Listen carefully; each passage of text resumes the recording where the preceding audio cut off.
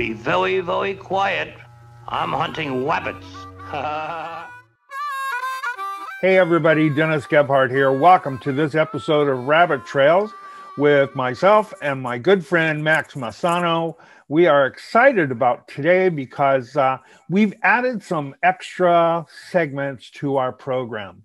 One new segment that I'm very excited about is the nice name, or the gentle name of it, is called Lost in Translation. And what we call it around here is Say What? You've heard me talk many, many times about the plethora of information that's out there on social media. And the fact that there's a lot of information, but there's a lot of misinformation as well.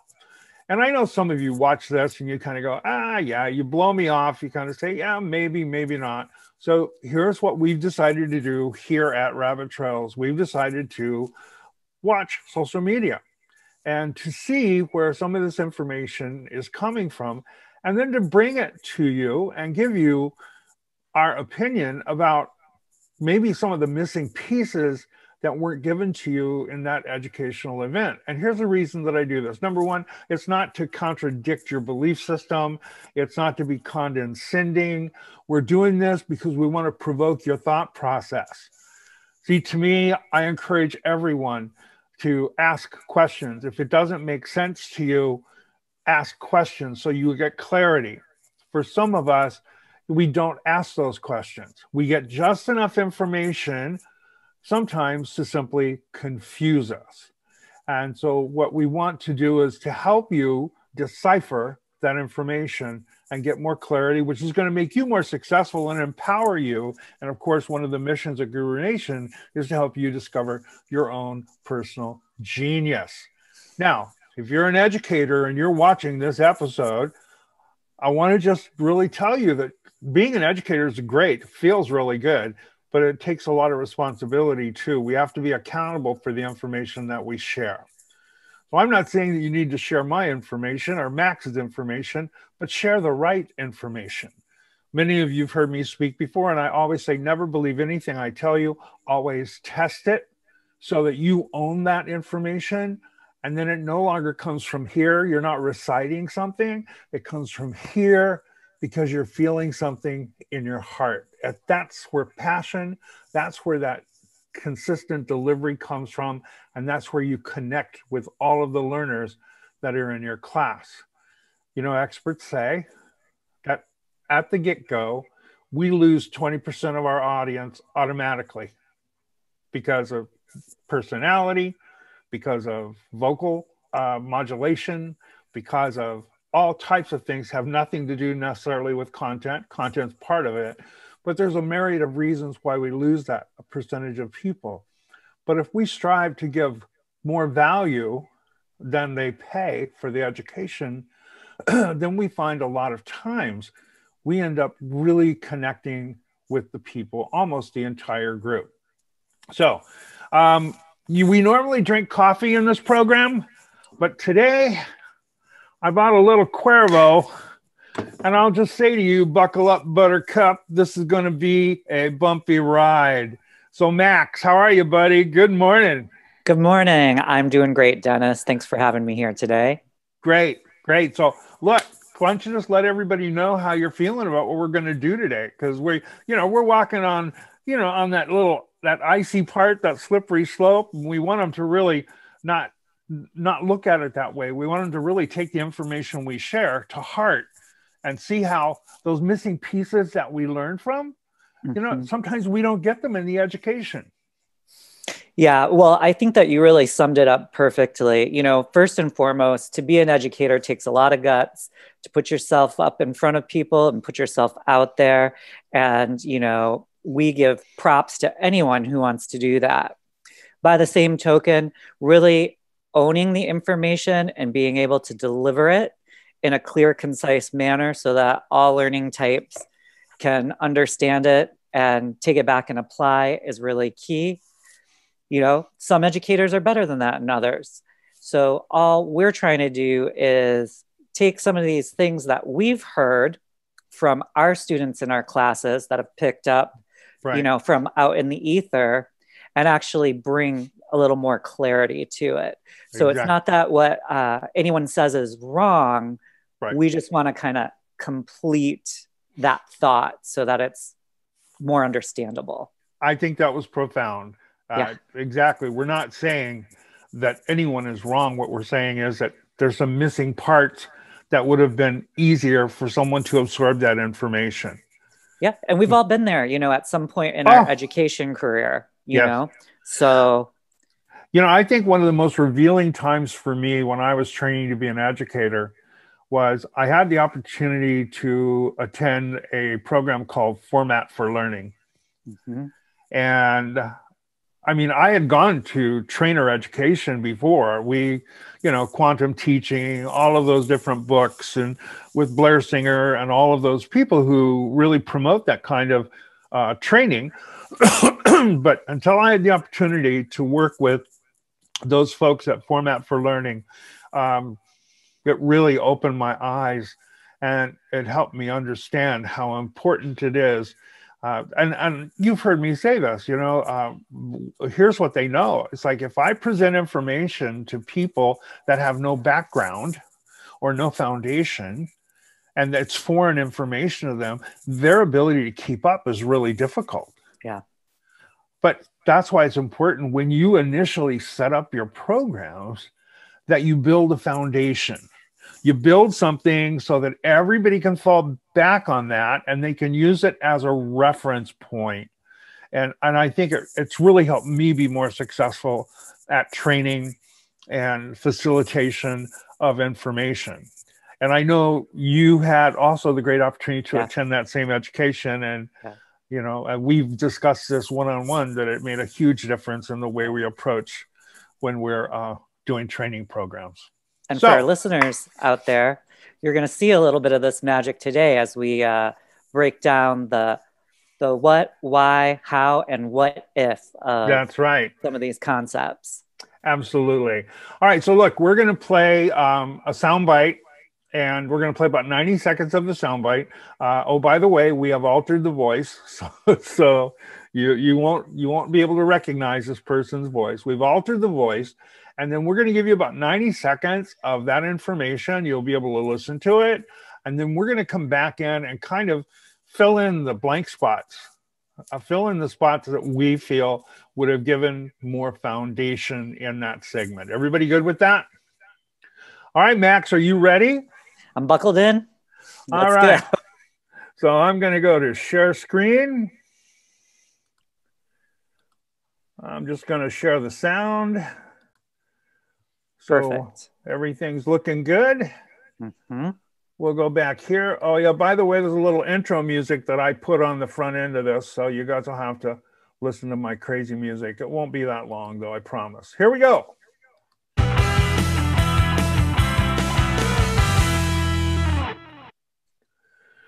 Think about an N in general, it's going to be warm, because there's 2 warms to 1 cool, always. There are different ratios in every color line. It's a good idea to find out what your color line, the base is. And that's a kind of a good starting point to understand that.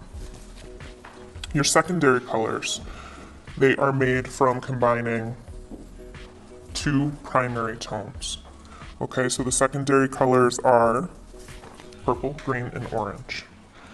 And when you think about these tones, you want to always think that now you are dealing with 2 tones in every color instead of just 1. So in terms of glossing or knocking stuff out, you have to use 2 colors to knock out 2 colors, right? The tertiary colors, they are made by mixing 1 primary and 1 secondary. So now when you get into tertiary colors, you're combining even more than just 2 tones. Now when you think about this when coloring hair, every time you are lifting someone or bringing them back down, you're always dealing with primary tones and secondary tones and tertiary. All right, that was our little alien sound that we're at the end of the first 90-second soundbite. I need to wake back up. So Max, Would you like to share a little bit of information about what you saw happen in that first segment? And let me preface it by saying this is teaching the color wheel. Okay, this is the beginning. This is the foundation. Yeah. Well, number one, there was a lot there, but the first thing that came to mind, which is related to the color wheel, but it's its own ball of wax, was what she had said about all N series are, was it 2 warms and 1 cool?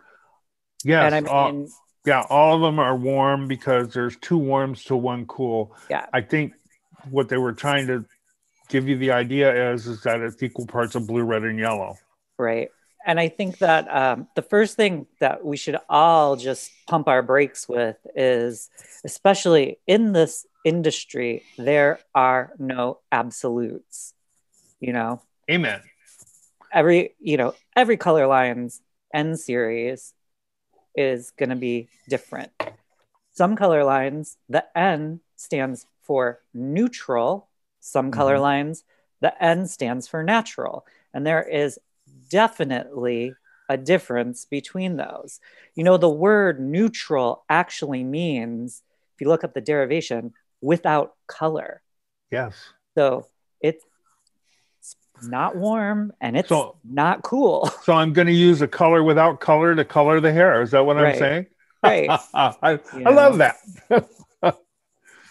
And then I think some hair color lines translate it to, it's a, color without tone.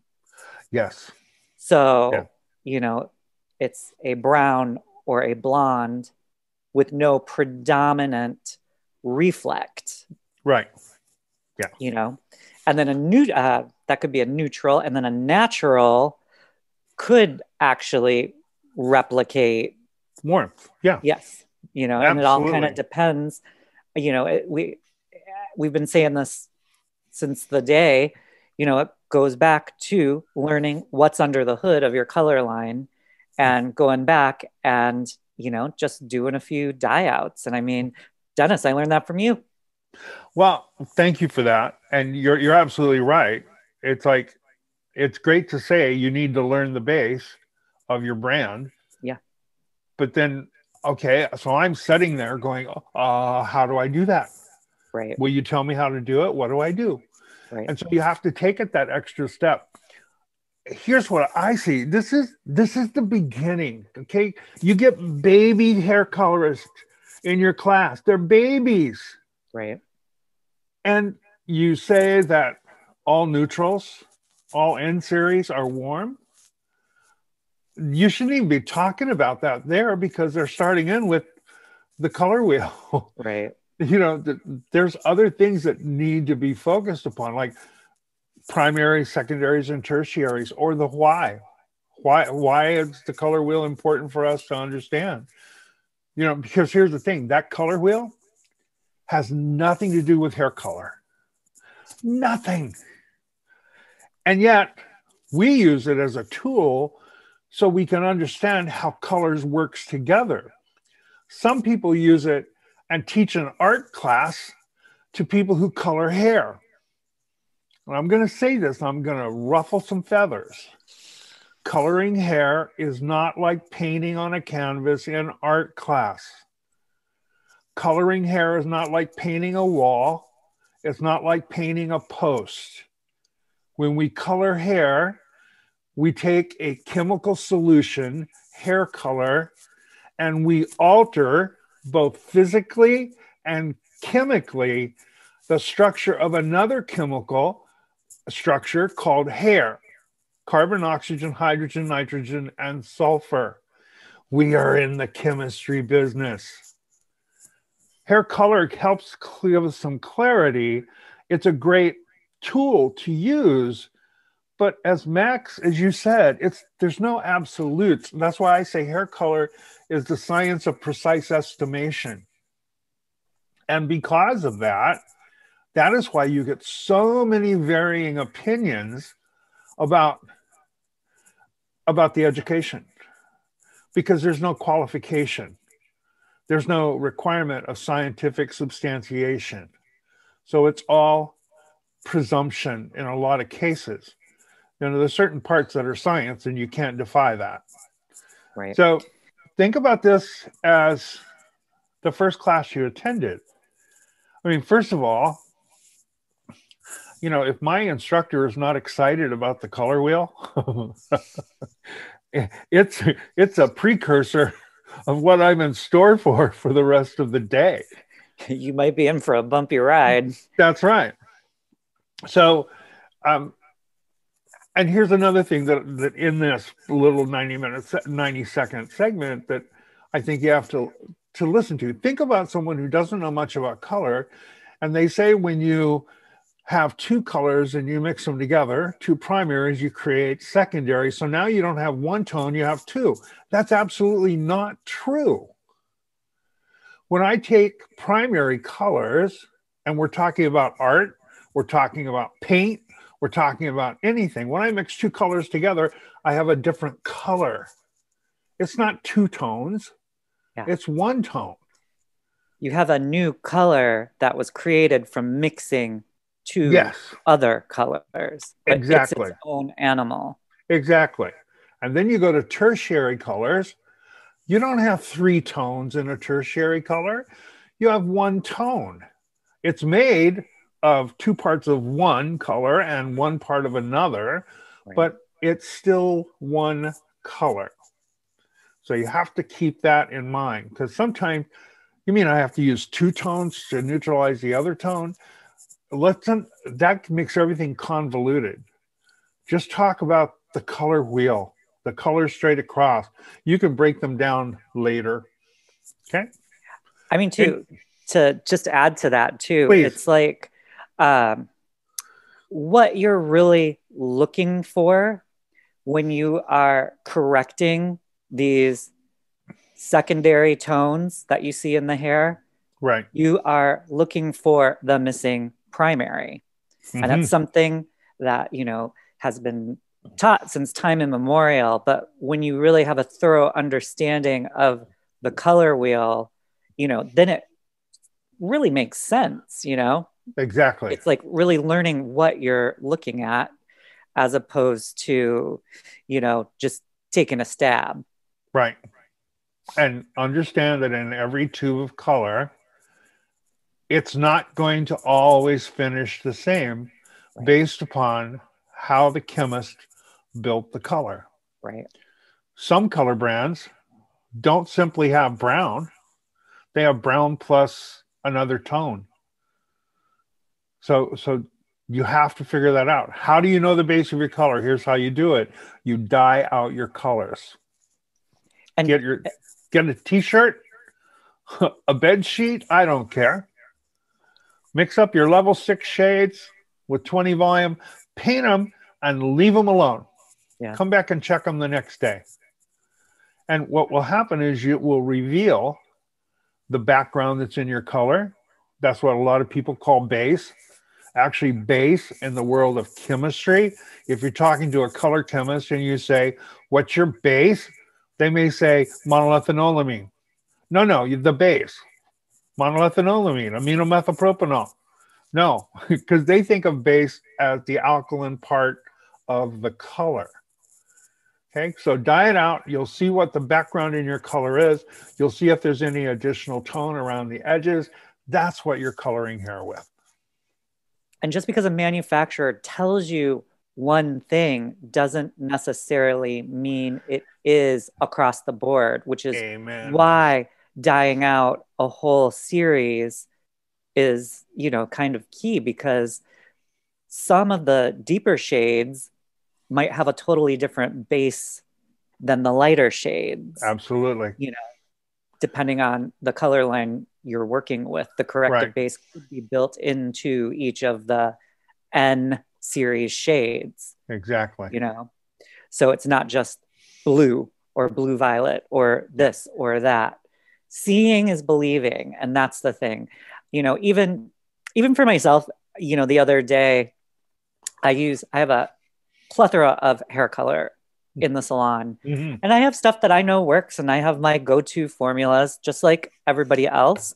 Right. And the other day, I was like, I did this highlight and I was like, all right, I want to gloss this and just knock out a tiny bit of this warmth and shine it up and do this. And I grabbed my go-to color. I used it. And as I was like applying it and, processing, I went, I've never actually swatched this out.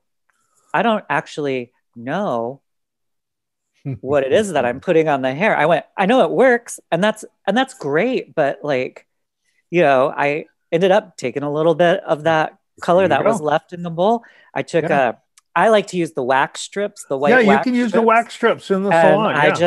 I just painted it on and stuck it to the side.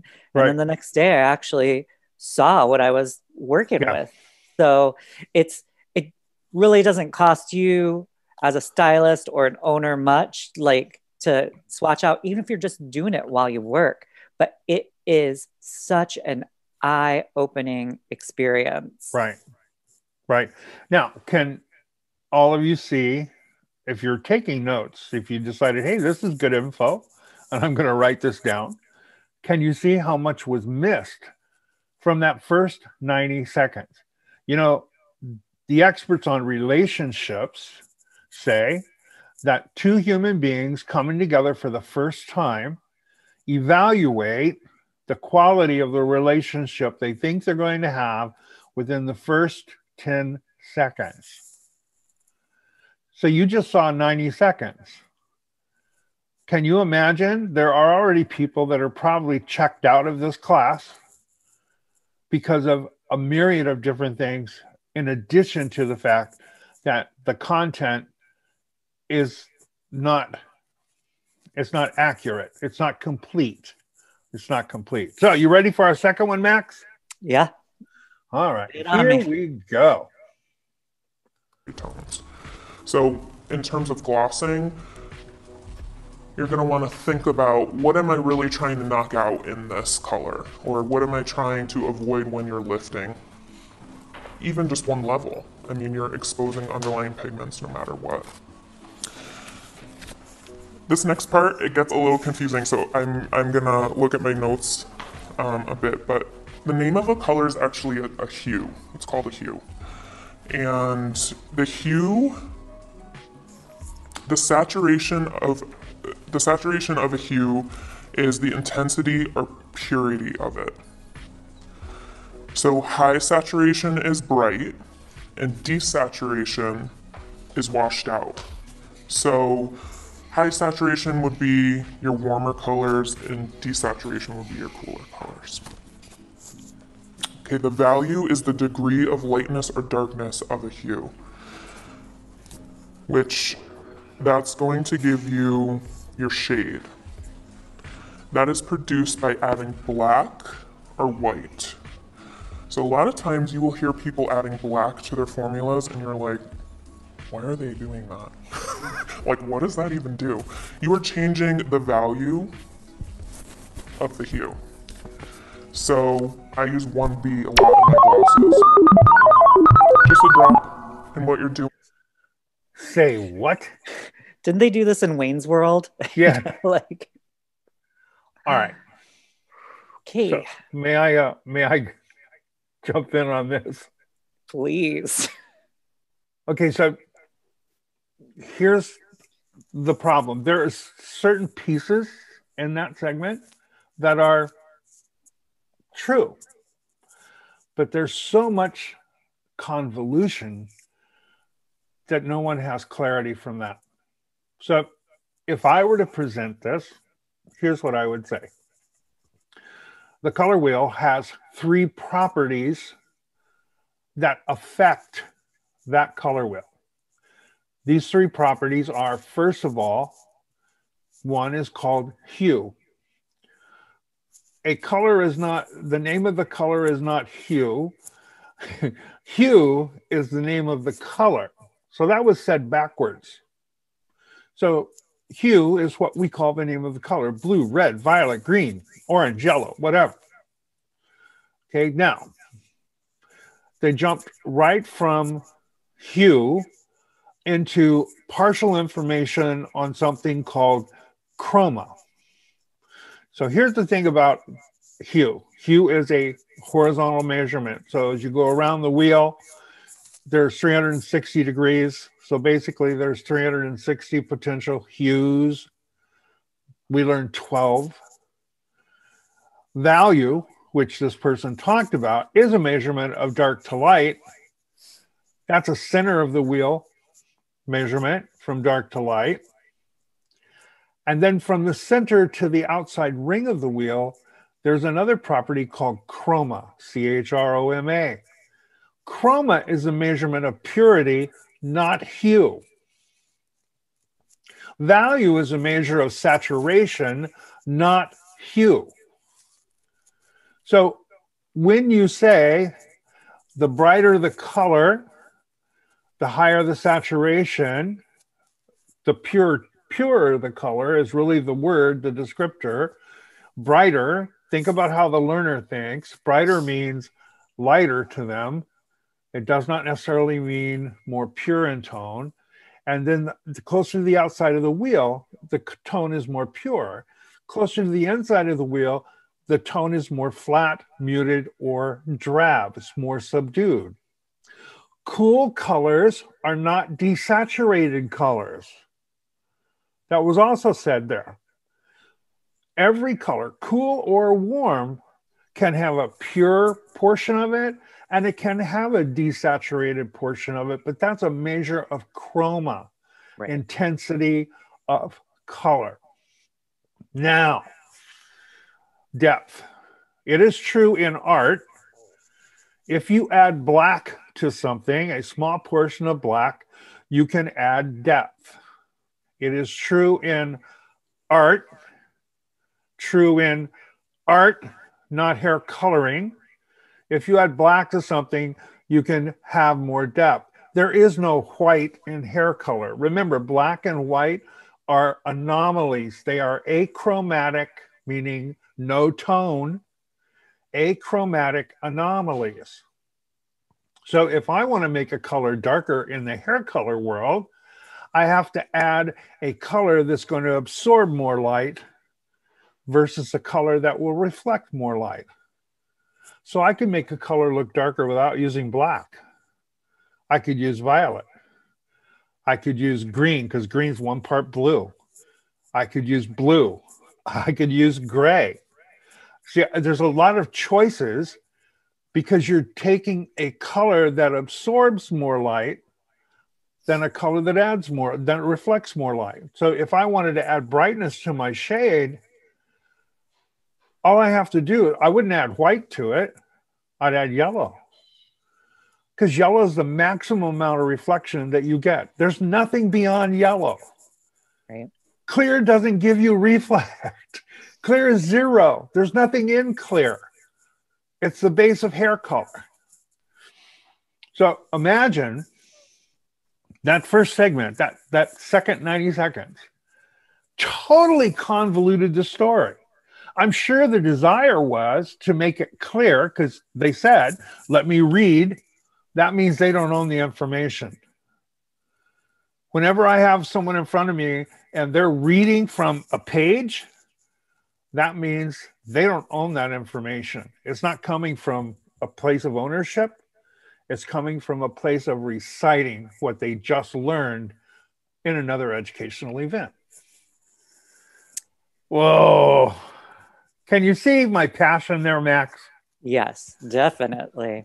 I have actually an awesome quote from Mr. Munsell as he describes his color sphere, and I'd like to read it. Please do. He says, "Let us substitute a geometric solid like a sphere and make use of geographical terms." So everybody picture a globe, all right? Yep. The North Pole is white. The South Pole is black. Yep. The equator is a circuit of middle reds, yellows, and other hues. Above the equator are lighter values. Below the equator are darker values. So that kind of sums it up. Amen. And we will Amen. show a picture of Amen. the color sphere so Yes. you can kind of get it. And if you think about it, you can apply this to a hair color line. You know, the center of your sphere series, Mhm. the outermost ring, you have the most purity of the hues. Those could be your intensifier. The Right. closer you get to the center of the circle are your more, you know, like red browns, ash browns, golden browns, Right. you know, the lighter are your blondes. And again, you know, swatching out your hair color line really shows you where everything would live in this sort of three-dimensional construct that is, you know, the color sphere. Absolutely.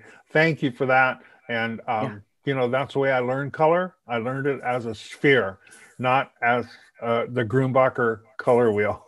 Because the Grumbacher color wheel is like exactly as Max said. It's like you took a slice out of the middle, and that's all that it's a slice. That's why you only learn 12 colors, because Right. it's just a slice. So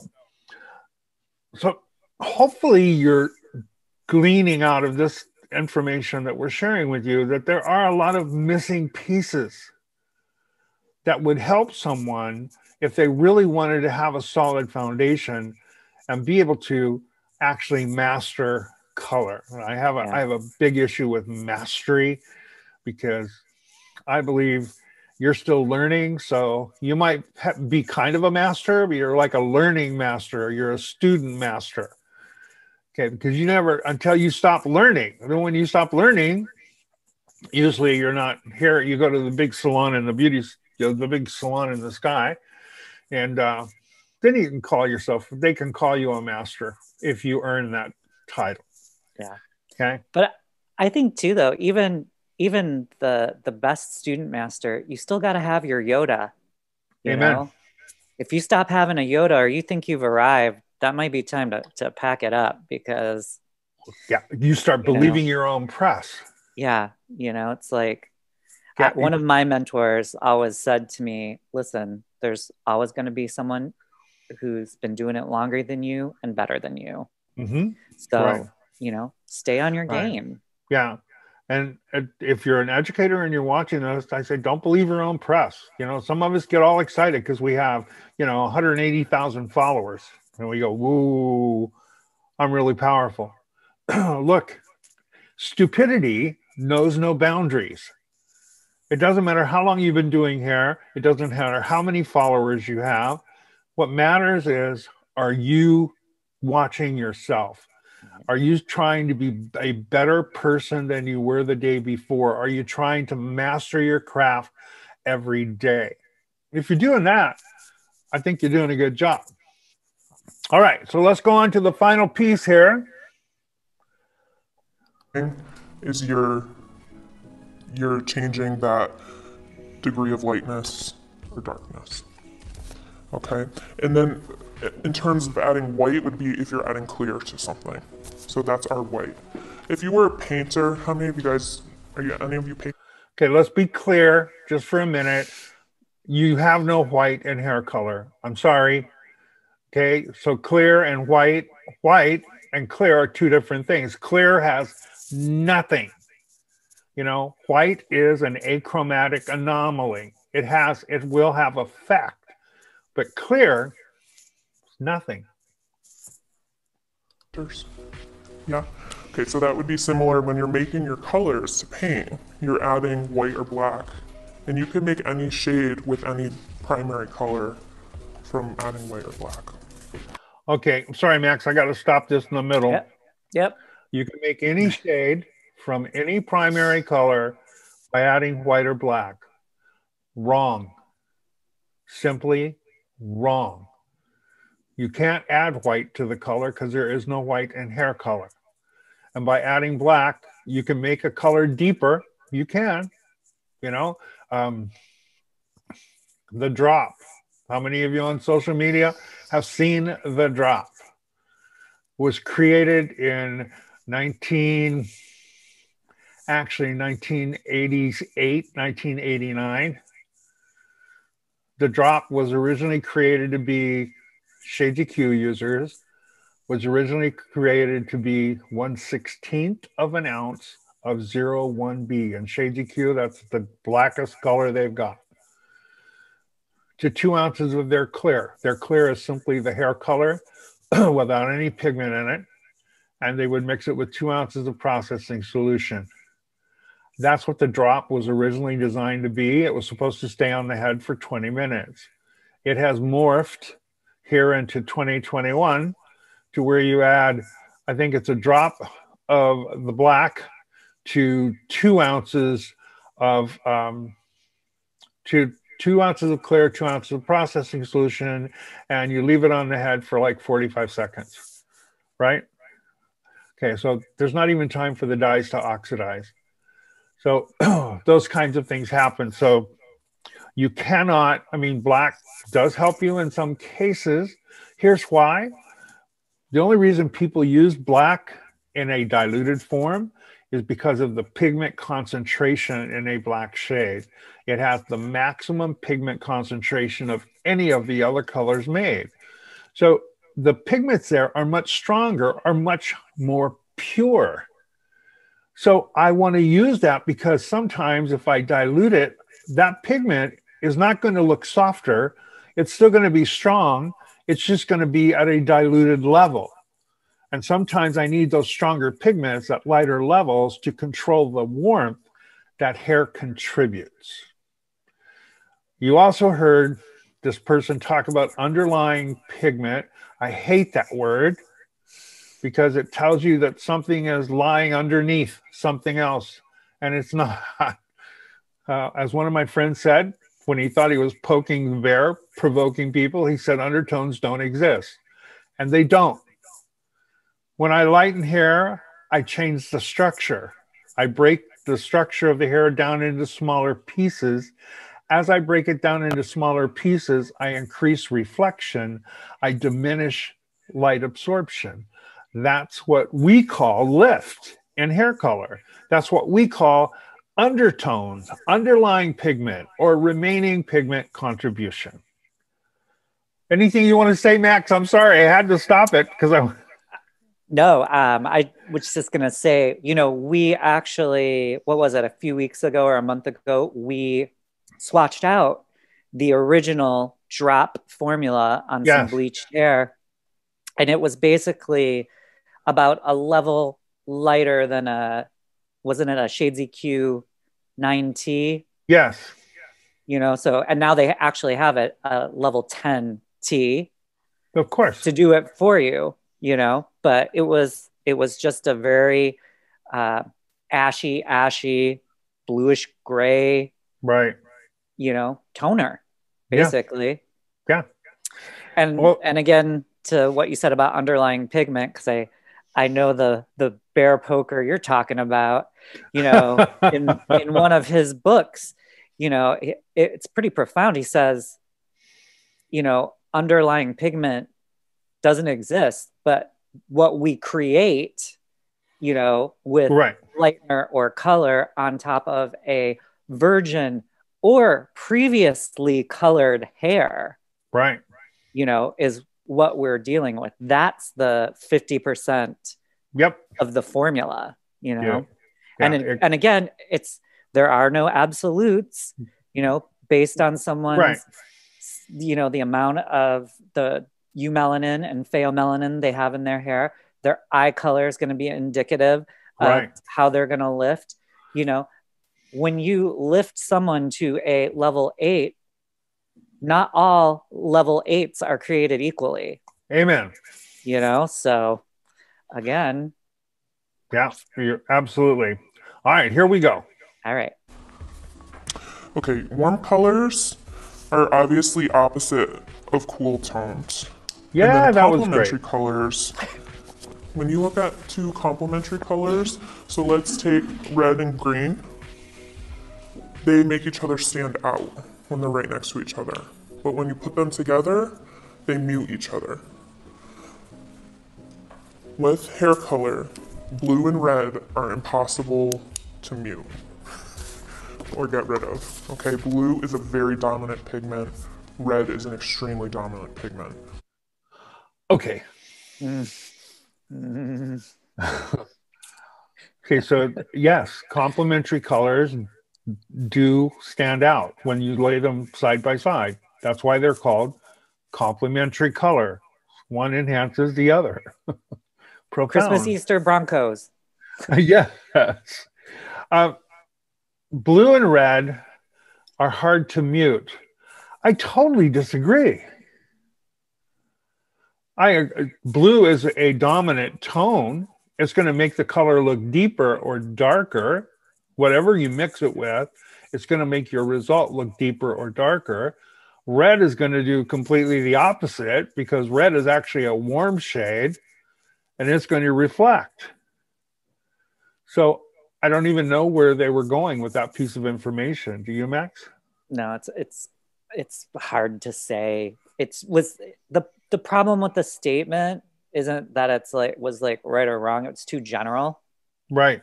You know what I mean? It's like if you color the hair to a level 5 red and I take a 4 gold and put it over top of it, it's probably going to cover it up. Yeah. Because I'm going deeper. Because you're changing the color. Yeah. Yeah, absolutely. I mean, I think maybe she was referring, it's like more difficult at the same level, but well, see, again missing pieces. Yeah.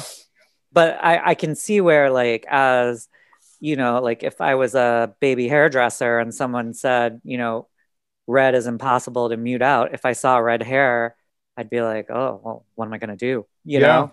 I'm going to give up. I'm walking away from this one. Yeah. Sad. All right, here we go. So anytime you are trying to deal with those two tones, you want to lift past that. And the cool thing about this is if you count the color wheel, it's actually the levels of hair color. So blue is 1, 2, 3, 4, 5, 6, 7, 8, 9, and 10 are right here. Okay, so automatically you know what undertones are coming out. All right, so that was partially accurate. Yes, if you start at blue on the color wheel, the Grunbacher color wheel, and you count blue being number 1, you should have some idea of what the hair is going to contribute as it lightens. But it's not fail-safe because that underlying pigment, undertones, remaining pigment contribution, level of reflect, whatever you call it, is not finite. Everybody's hair is not the same.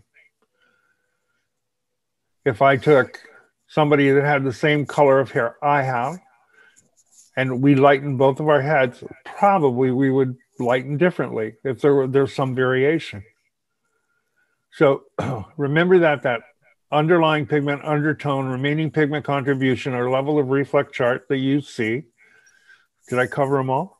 Yeah. That you see is only an estimation of what the hair should be contributing at a specific level. It's not a guarantee because, as Max mentioned earlier, there's a couple of guys, not people, a couple of guys that you got to think about. And it's a guy called eumelanin and a guy called pheomelanin. And if you don't know anything about them, you need to get to a class where they talk about that because that will change the way you formulate hair color. Max? Again, there are no absolutes. So the undertone chart or whatever you want to call it is a guide. It's definitely helpful. But it is, I mean, we've all had it happen to us where something either didn't lift as high as we thought it was going to, or, the tone still dominated the color formula. And, that's kind of like it's a fact of life. And again, knowing what your color line can do and knowing, how strong, your correcting shades are gives you a little bit more insight as far as, you know, dealing with these situations as they arise. Right. You know, and it's kind of funny, just for me personally as an educator, the more that we go through this, which is, you know, off the cuff, non-rehearsed, the more I keep going back to that same sort of idea. It's like, you know, everyone needs to learn what their color line can and can't do, and that's gonna be the biggest thing. I mean, and I wish you would just real quick share that story about the training you did where the Ash series wasn't Ash. Oh, I did a training. I had the opportunity to work with a group of educators for a major manufacturer, and we did dye-outs, the same thing Max has advised you to do and the same thing I've advised you to do. And the discovery was that the Ash family had the same background as the natural family. And so the lament from the educators was, well, no wonder we can't control warmth. And they were all upset. They were going to call the manufacturer and say, hey, we have to do something about this. And I go, whoa, whoa, whoa, whoa, whoa. First of all, understand this. Manufacturer's probably not going to do anything about this because this line has been out there for a long time. It already has an established following, an established client base. So they may try to do something gradually. My experience in 30 years working with manufacturers is they're going to probably try and ignore it. They'll wait to see how many people are actually going to notice it and really object. So as an educator, it's important for you to understand that you have credibility because you're the face of the company now. So if you have them in a hands-on class and they're using a family of colors that you know full well don't have as much control in them as you would like them to expect. Your swatch book, of course, is made of plastic, so it doesn't match what the hair is really doing.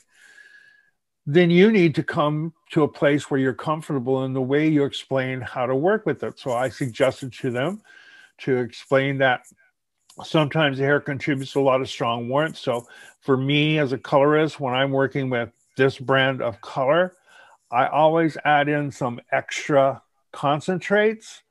And concentrates or enhancements or whatever you call your pure additives you can add to your color formulation. I add those in to help them understand that adding in a little bit of that is going to give them that extra amount of control, and it will minimize the amount of people that actually become unhappy with the product because you've given them already an alternative and didn't have to say, well, the Ash series doesn't control warmth.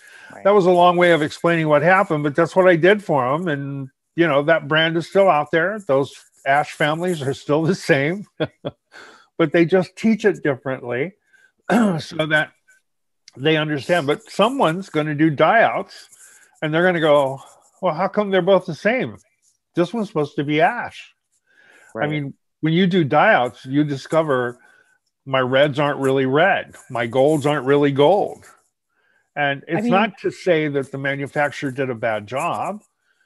It's to say, now you know how to work with your color. You know, that's why we want you to do this. Not because we want you to see where there was misformulation. Forget about that. We want you to understand what you're working with.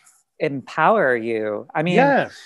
How many times have you heard as an educator, and for those of you guys watching, have felt like you start a new job at a salon and you don't know that color line? Oh, yeah.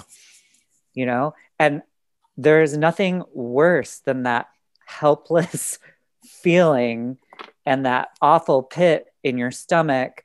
You bet. When you do that first client and you're like, I hope this turns out, you know, whereas you literally can save yourself some heartache by swatching out just a few key shades. You know, you don't have to necessarily swatch out the whole line, but, right. you know, like you said, start at 6 You bet. Even if you do your 4s, your 6s, and your 8s, it's gonna give you a pretty good indication of what you're working with. And, Right. you know, is your gold a yellow gold? Is it a yellow orange gold? You know, things like these things matter at the end of the day, because Yeah. it's going to give you more of a predictable end result. And that's, you know, again, it's like, Absolutely. you know, back when I was a baby colorist, if something didn't turn out the way I wanted to, I'd say these 3 words: it didn't work. That's And right. it was the color's fault. It was never my fault. That's right. You We are know? good at that. We are masters at laying blame, denying, and justifying. Yeah. Laying blame. Well, I did it the way you told me to do it, so it's not my fault. It's yours. Or the color didn't work. Right. Denial. Now, I don't see it. This is what I'm looking at. It looks really good. You know, you're crazy. Right. Or justification. Are you on medication? Well, yeah, I take aspirin. That's why it fell out of your hair, because you're on medication. you don't see red. It's just a little warm. That's right. Yeah, don't see that's red. Gold. You just see some tan. Absolutely. So, look, let's just kind of recap real quickly. Hopefully, what you've seen in the episode today and in this segment is that not all educational programs are the same. That should be important to you. You've also seen where in our industry, there's so much contradiction about what's actually happening. And a lot of it is presumption. It's presumption. It's, you know, it's estimation. Yeah. You know, it's opinion. You know, not a lot of it is really based in science. And you don't have to be a nerd to understand hair color, but it's important to understand what you're working with and understand how it works. You know, one of the greatest gifts my mentor ever gave to me was this statement. He said, if you want to master hair color, learn how hair color works. And I did. I followed what he told me to do. And by understanding how hair color works, it changes the way you feel. It changes the way you think. And so today was just less of 4 minutes of a 1 hour educational event. And I think we'll come back, and maybe in our next episode, we'll pick out a few more points about the education to kind of give you an idea about, you know, how we would suggest that you think about this. And hopefully you found this beneficial. Remember, our desire is to help you. This is not about us. It's about helping you become a better colorist and feel more confident. One of the things that happens, I know, is that if we take knowledge that we gain and we apply it and it works, it makes us confident. And confidence is what enables us to build a huge, huge clientele. And you should be able to do that. And today, in this day and age, you should be able to do that, because we have a lot of people in our industry that are hungry for the why. Why does color work the way that it does? So look, we appreciate you watching us here on YouTube. We invite you to subscribe. You can subscribe right here below the screen. We do this program on a weekly basis. So like every week, we put a program up, a little episode. We choose a subject. If you have an idea for some subjects that you might like us to cover, or that kind of information, send us a message. You can contact us on Instagram. You can find Max at Max M Hair on Instagram. You can find me at Real Captain Color.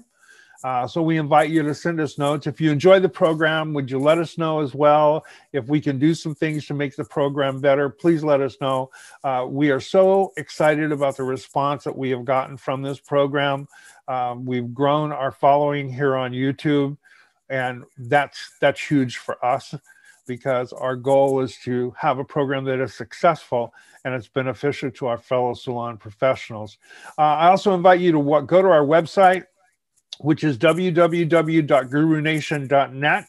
And on our website, you can go to our educational tab. You can find a listing of all the different programs that we offer, both online, and we have pre-recorded webinars that you can download. We also have some live events. Hopefully this year we'll be able to do some of those. I'm not sure, but they're at least on the calendar. You can go to our gallery section and you can take a look at some of our education that we do on location, some of the classes that we've done in the past. There's some videos there, which are videos from Brain Smoke, which is a small little program that I do. Most of the time you found that on IG. You find it here on YouTube as well. And Brain Smoke is kind of my personal ranting moment. So if you're sensitive, you may not want to listen to me rant. And then we offer a Nuggets program on IG as well, which is like little tidbits of information that you kind of drop along the way so that it kind of helps you. Maybe it helps you get over a situation that you were in. So you can see those as well on our website. So please visit us there. If you found this beneficial, please let your friends know. We love to give you information that's going to benefit you, and stay in touch with us. And I think, is there anything I missed, Max? I think you covered it all. We hope to see everybody in a class sometime in the not so distant future. And, absolutely. Please drop some love in the comments. You bet. And again, we just want to thank everyone. We're so happy that you're tuning in and hearing what we have to say. You bet. So listen, thank you, everybody. And as always, from my heart to yours, I'm Captain Color.